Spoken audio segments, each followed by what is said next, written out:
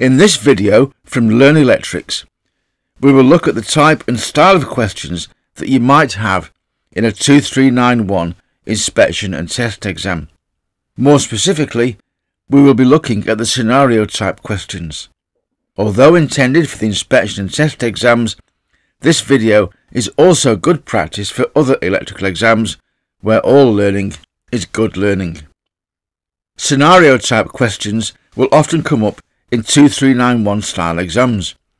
A scenario will be described to you with all the information that you need to be able to answer the questions that follow. You may need to consult the wiring regulations, the on-site guide or guidance note 3, so make sure that you have the latest editions of these books and, most importantly, you know how to use them. There will usually be 4 or 5 questions on that particular scenario. The beginning of the scenario will tell you. You will have 4 possible answers to choose from for each question. Choose the most appropriate answer. That is important, the most appropriate answer. Some answer choices might look right, but they don't relate to the actual question. There will only be one answer that fulfills what the question is asking. Let's look at a typical scenario. A low ohms continuity test of the CPC is to be carried out on a radial lighting circuit protected by a 6 amp circuit breaker. There is one lamp controlled by a 3-plate 2-way switching arrangement. The circuit is wired in thermoplastic flat profile 70 degrees Celsius PVC cable with 1.5 by 1 mm copper conductors. The circuit dimensions are as follows. From the consumer unit to the ceiling rose, 20 meters. From the ceiling rose to the first switch, 4 meters. And between the 2-way switches, 5 meters. Assume the testing is carried out at normal ambient temperatures, which we acknowledge as 20 degrees Celsius. Safe isolation and lock-off has been carried out correctly, and the circuit is dead, ready for testing. The question will often set a scenario just using words, but I find it is sometimes easier to visualize the scenario as a drawing. So, draw it. It doesn't have to be perfect, just a quick sketch that helps you to understand. Sketch the circuit using the information from the scenario setting. Don't worry about what it looks like. This is not an art exam. Do you understand it? Is it an accurate sketch of the scenario? And this sketch took me all of 15 seconds and is enough for what I need. Put in any information that helps. Cable lengths will be important in some of the questions. There will usually be 4 or 5 questions on the scenario, but because this video is about exam help and practice, we have 10 questions for you. Pause the video at each question and attempt the question yourself. The slides that follow the question will give you the answers and reasons along with any calculations. Starting with question 1, this question will ask about the CPC, and we should remember that the CPC, or circuit protective conductor, is the proper name for that bare conductor with green and yellow sleeving. It is still referred to as the earth by some, and many manufacturers will mark their accessories with E for earth. Just something to be aware of. The question asks, what is the purpose of carrying out a CPC continuity test? And then there are 4 possible answers, A to D in this case. We should choose the most appropriate answer for the actual question. Sometimes you may find that 2 questions seem to fit, but which one answers what the question is asking? I've included the sketch that we made of the scenario to help you. Pause the video and attempt an answer yourself. And the next slide will show you the answer. The correct answer is B. We want to prove that the CPC is present at each point in the circuit. The CPC should, indeed, be available at all points in the circuit. Some switches and luminaires may not need a CPC because of their type of construction, but the CPC must be present in each of these accessories and items, and the CPC must be continuous. Any future changes to the lighting circuit might mean that a CPC is now required. The customer shouldn't expect the house to be rewired just because you didn't supply a CPC when you installed that new lighting circuit. The CPC should be provided even if not used at the moment. On to question 2 now, the same scenario. The question asks, which of the following must we do to the circuit at the consumer unit in order to carry out a CPC continuity test? Pause the video and choose an answer. The correct answer is answer C. We must link the line and CPC conductors together at the consumer unit. The line conductor is the little R1 resistance. The CPC is the little R2 value. Added together, for a radial circuit, little R1 plus little R2 equals big R1 plus R2. By linking line and CPC, we can test R1 plus R2 at all points on the circuit, recording the highest reading as the R1 plus R2 for the circuit. Big R1 plus R2 is an expression that stays together. We cannot have big R1 on its own, or big R2 on its own. They don't exist as numbers. The number is big R1 plus R2. Little r1 is a number on its own, and so is little r2, and they can be added together. The resistance of the line is little r1, and the CPC resistance is little r2. We test along the brown wire, or little r1, through the link and back to the test meter on the green and yellow wire, little r2. Question 3 is next. We are asked which conductors are being tested with an R1 plus R2 test. Again, pause the video and find the answer. The answer is B. We are testing the line and CPC conductors. Line and CPC are linked at one end, and the low ohms continuity is tested from relevant points. We are testing from the open end of the line conductor all the way to the consumer unit through the link and then back along the CPC conductor. If the path is continuous, a reading will be displayed on the test meter. And so to question number 4. For some questions, you might want a little more detail. If you do, redraw it. Whatever helps you to understand and choose the right answers. Put in as much detail as you need, but be conscious of the time taken in an exam. The clock will not stop whilst you create your masterpiece, so work quickly if you need to make another drawing. So back to question number 4. What is the expected ohms result between the live loop terminal and the CPC terminal when measured at the ceiling grows with both light switches in the off position? Pause the video and find the correct answer. This is part of table B1 in guidance note 3, and it will show you the milliohms per meter value of R1 plus R2 for different cables. The scenario tells us that the conductors are copper, the line is 1.5 mm, and the CPC is 1 mm. Find the line in the table that shows 1.5 and 1. This shows that the resistance of these two conductors in series with each other, down the line, through the link, and back on the CPC, is 30.2 milliohms of resistance for every metre in length. This requires an easy calculation, and you'll need to use the data that you've gathered from either table B1 in guidance note 3 or table I1 in the on-site guide. For a radial circuit, R1 plus R2 can be found by multiplying the circuit length by the milliohms per metre value for the cable as found in the tables, and then dividing that answer by 1000 to find the ohms. The circuit length specified in the question is 20 metres, and we only count this one way, from the ceiling rows to the consumer unit, we do not count the return length. This has been allowed for in tables B1 and I1. The tables give us a resistance value of 30.2 milliohms per metre. Here is the equation.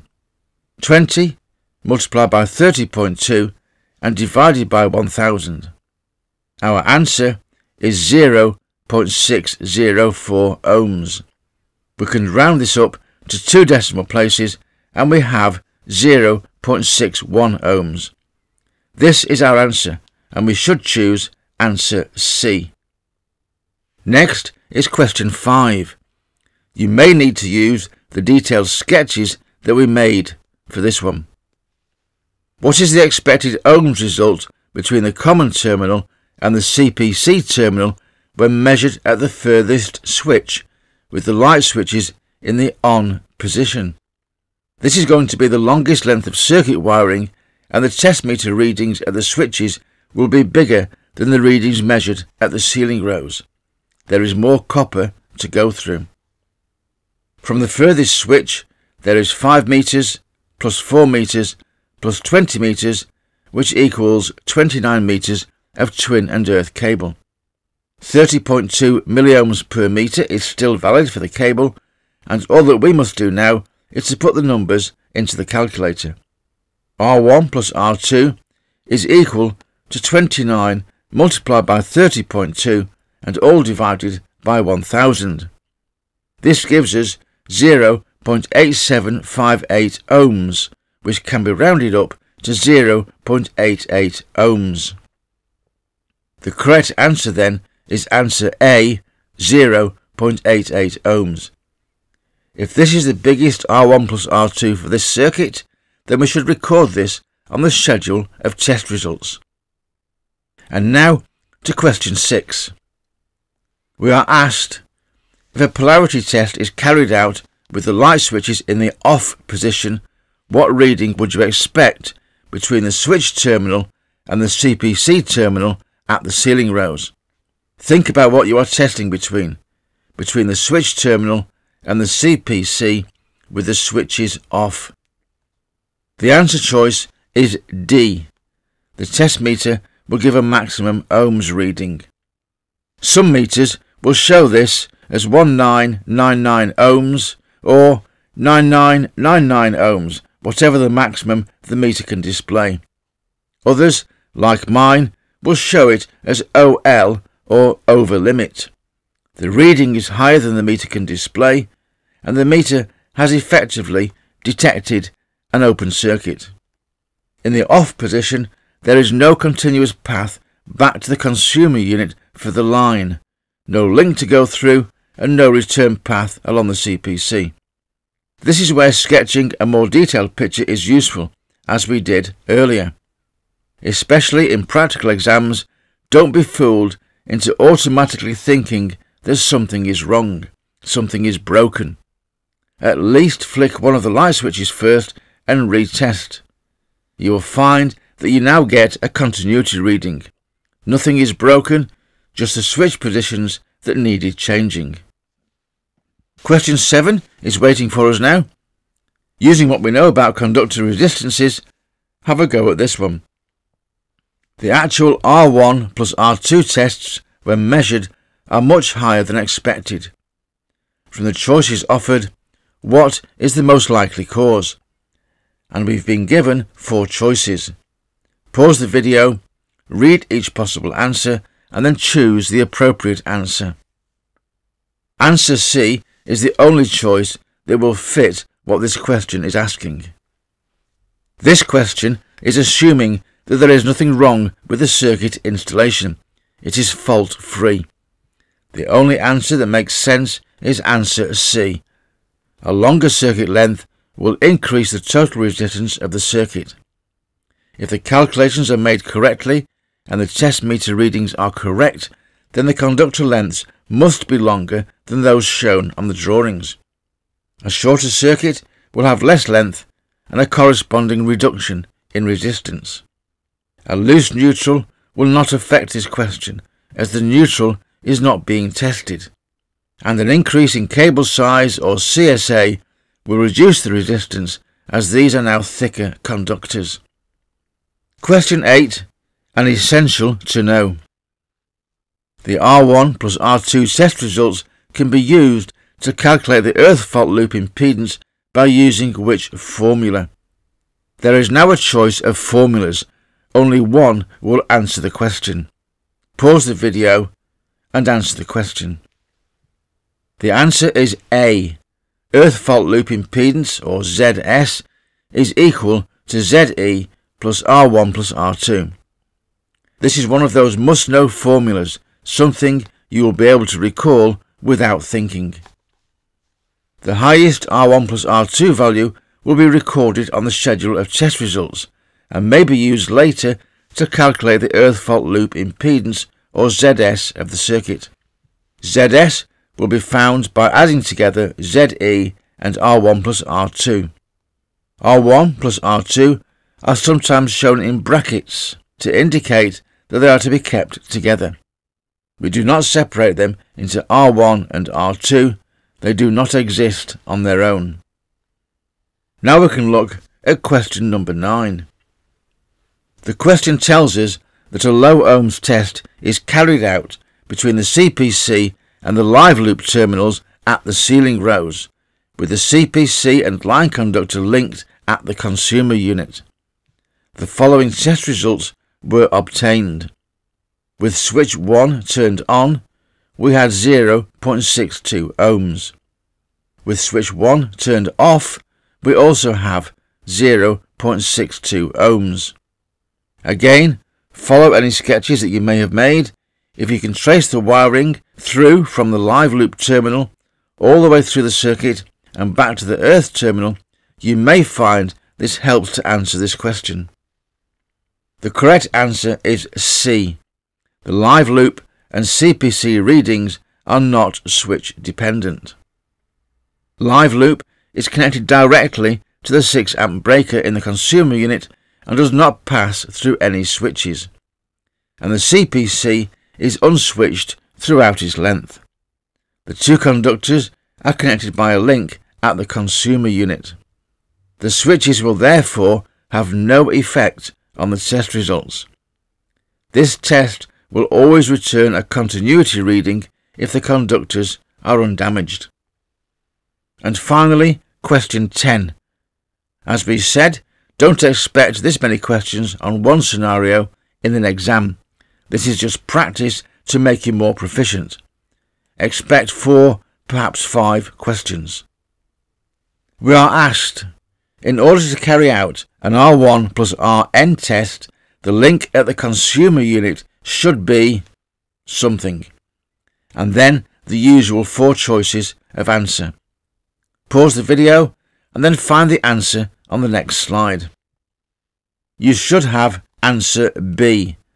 The link should be positioned between the line and neutral conductors. The link must be between the two conductors under test. Remember, R1 is the line conductor, R2 the CPC conductor, Rn the neutral conductor. This means that R1 plus R2 is line and CPC, R1 plus Rn is line and neutral, and Rn plus R2 is neutral and CPC. And that's it for 2391 scenarios for this video. Expect more in the near future. We hope that you've enjoyed the video and thank you for watching. It really is appreciated. Please subscribe to our channel to get access to all of our videos, and remember to click on notify to be sure of not missing our next video. And you will find even more information, videos and help on our website at LearnElectrics.com.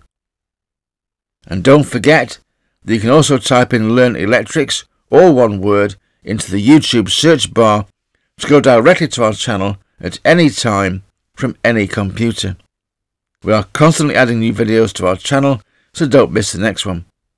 And once again, thank you for watching, and we hope to see you again very soon.